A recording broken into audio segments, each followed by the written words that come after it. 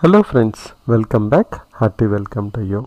As part of problems related to modulus of a variable, let us look at this example in this particular session.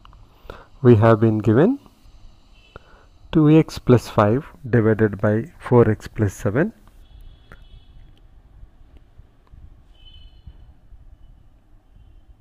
with modulus, and given that its value is equal to greater than or equal to 1.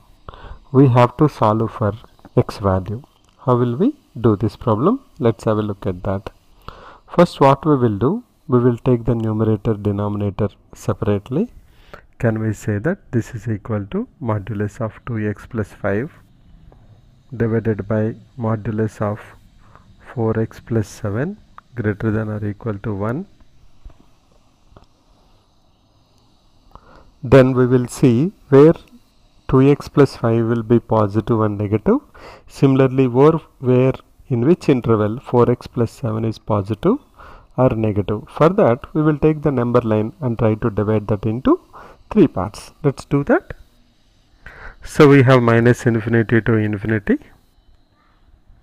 Minus infinity to infinity. First we will take the numerator 2x plus 5. That means if it is a critical point, x equal to minus 5 by 2. 4x plus 7 is another critical point, x equal to minus 7 by 4. So x equal to minus 5 by 2 and x equal to minus 7 by 4 are critical points which are given by 2x plus 5 equal to 0 and 4x plus 7 equal to 0. So we'll take the number line, we'll divide that into 3 parts. So the first part will start from minus infinity and it will go till minus 5 by 2. The next part will start from minus 5 by 2 and will go till minus 7 by 4, because 4x plus 7 is 0, 4x is minus 7, x equal to minus 7 by 4. Now let us see how our numerator and denominator behaves. If I take the interval less than minus 5 by 2, I know that 2x plus 5 will be negative.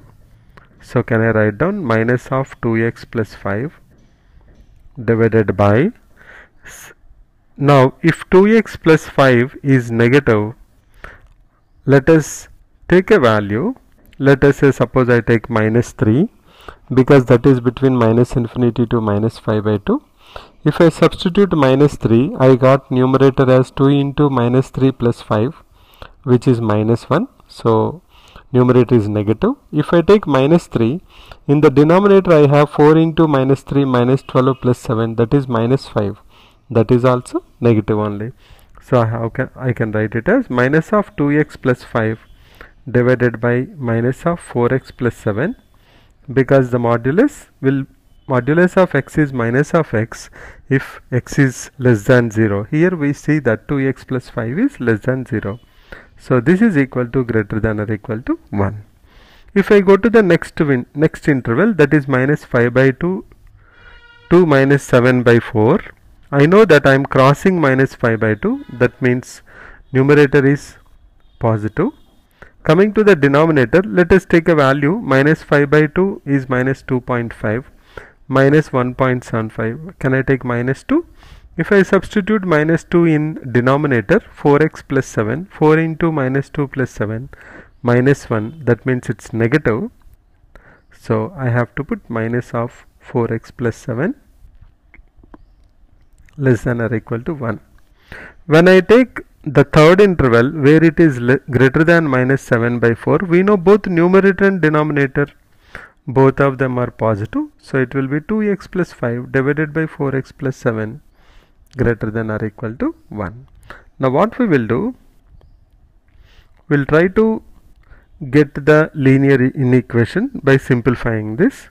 So we know that the first one and the third one will give you the same inequation, because minus minus will cancel, it will be the same. So we will work on 1 and 2, then we will try to put the number line, and according to the value of x interval we have taken, we will see what is the solution. So let's go ahead and do that now. The first thing what I will do, I will cut minus and minus. Can I write down 2x plus 5 minus, or can I say 2x plus 5 divided by 4x plus 7 minus 1 is greater than or equal to 1. If you simplify that, we can erase that afterwards. So 2x plus 5 minus 4x minus 7 divided by 4x plus 7 greater than or equal to 0. Once we got it to that side, greater than or equal to 0, that is nothing but minus of 2 into x plus 1, because 2x minus 4x is minus 2x, 5 minus 7 is minus 2, divided by 4x plus 7 is greater than or equal to 0. That can be also written as 2 into x plus 1 divided by 4 into 4x plus 7 less than or equal to 0. So this is the condition for x less than minus 5 by 2. So what we have done, we have taken the minus to the left side, we have simplified that, we got this particular equation. Now we know it is the same for the third interval also, so I can write down 2 into x plus 1 divided by 4x plus 7 less than or equal to 0. Now let's focus on the one in the middle, that is this guy.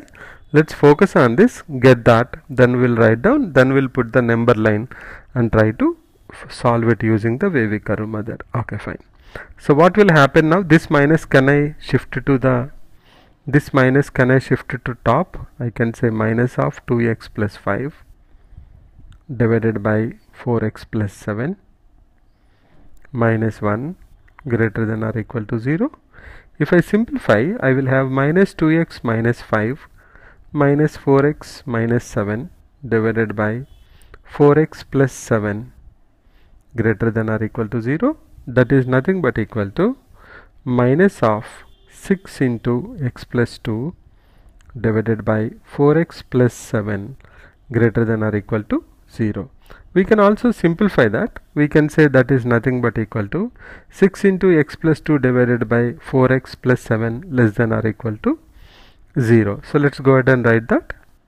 So once we got all our three inequations, now we can go ahead with the number line, plot the number line for each one of them according to the whatever the data we have. We should be able to solve this. So let's go ahead and do that. So I have drawn three number lines, minus infinity to infinity. For the first one, what is the equation we have? 2 into x plus 1 divided by 4 into x plus 7 less than or equal to 0.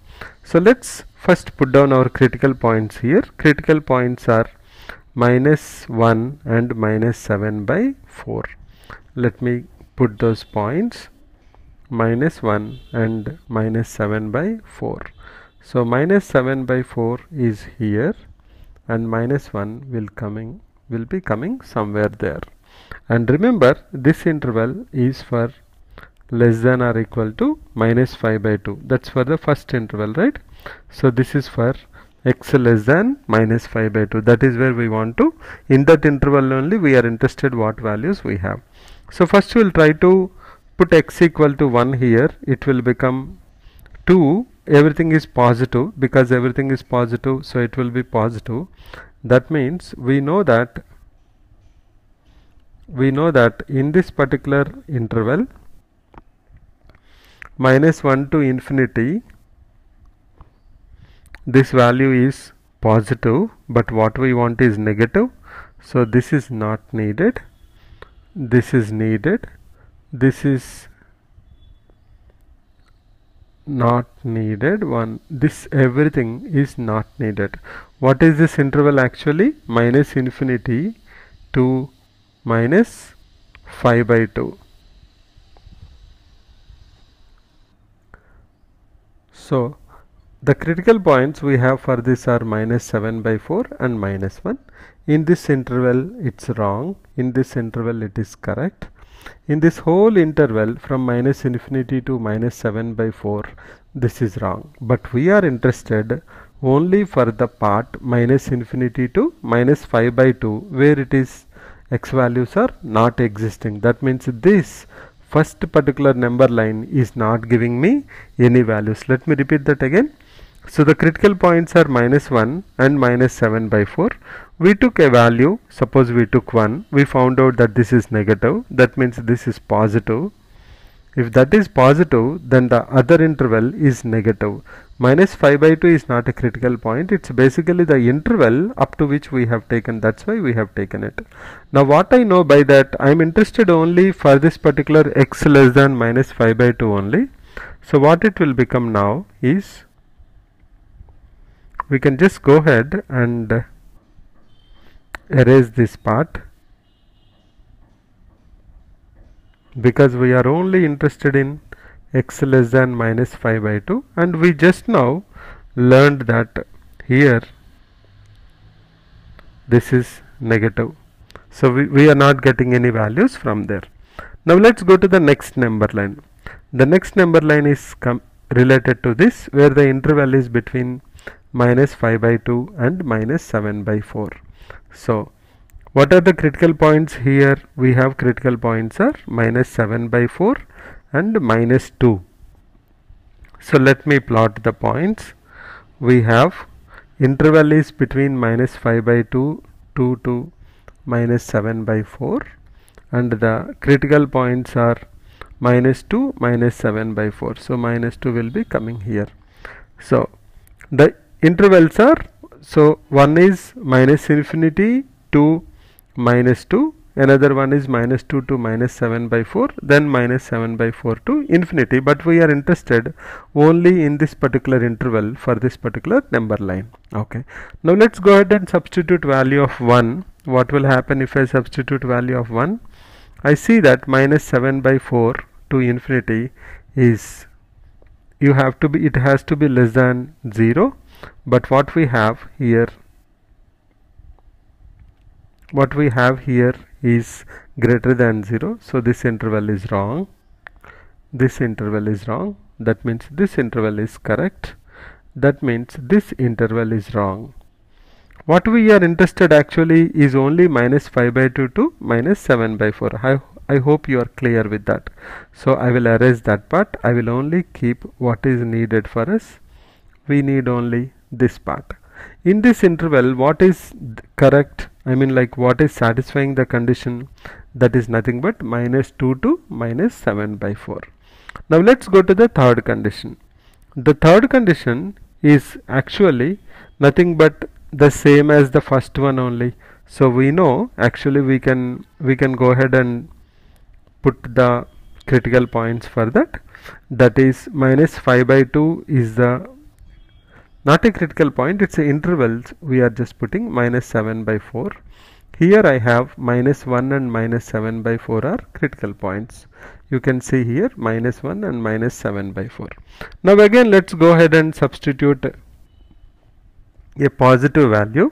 If I substitute positive value, that means in this particular interval I see that this is positive, that means we don't need it, this is not needed, that means the next interval is needed, and that means the other interval is not needed, but we are interested here only between -7/4 to -infinity.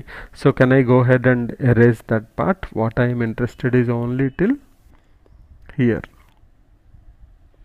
I am interested is only this part, -7/4 to -infinity. So now let me just erase this so that it's a little bit clear. Okay, once we are done with this, okay, fine. Now you can see the solution. So what is that we understood from this? The solution when x less than -5/2 does not exist. When x is between -5/2 to -7/4, the solution is set is -2 to -7/4, and when x is greater than -7/4, the solution is between -7/4 to -1. So let's go ahead and combine all these intervals. So I will have -2 to -7/4. If I substitute -2, what will happen? It will be nothing but greater than or equal to 1. So I can include the boundaries, then union that, Remember, minus 7 by 4 you cannot, because that will undefine the function. The function will not be defined there. So union, I can also say again, next starting with minus 7 by 4, which is not included, and I have to go to minus 1. Minus 2 to minus 7 by 4 is coming from here. Minus 7 by 4 to minus 1 is coming from here. But minus 1 is allowed. So I can write down, or simply I can also say minus 2 to minus 1 minus of only that particular point, minus 7 by 4, because when it is minus 7 by 4 the function is not defined. So you can see that the curve will be going in that direction forever and they will never meet, and again it will come back. So 2x plus 5 by 4x plus 7 modulus greater than or equal to 1, it is only in the interval minus 2 to minus 1. Now let me show you how this looks like in the graph, because it's not a problem from any textbook. We just created the problem so that we can explore. So let me show you the graph. So let's look at the graph of this now. Absolute value of 2x plus 5 divided by absolute value of 4x plus 7. The graph looks like this.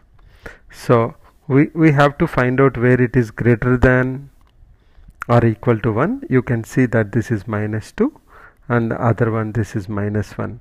So between minus 2 and minus 1 it is greater than or equal to 1, but at the same time in between at minus 7 by 4 the value is not defined. That's why you can see that the values are going up and again they are coming down. So they won't be touching each other. There will be a void there at x equal to minus 7 by 4. So you can see very clearly that between minus 2 and minus 1 absolute value of this particular function is greater than or equal to 1. So that is the solution for this. So this will be the last example. Maybe couple more we will do. Then we will be moving to the next topic. Thanks for your time and support. Bye for now. Please do let me know your feedback.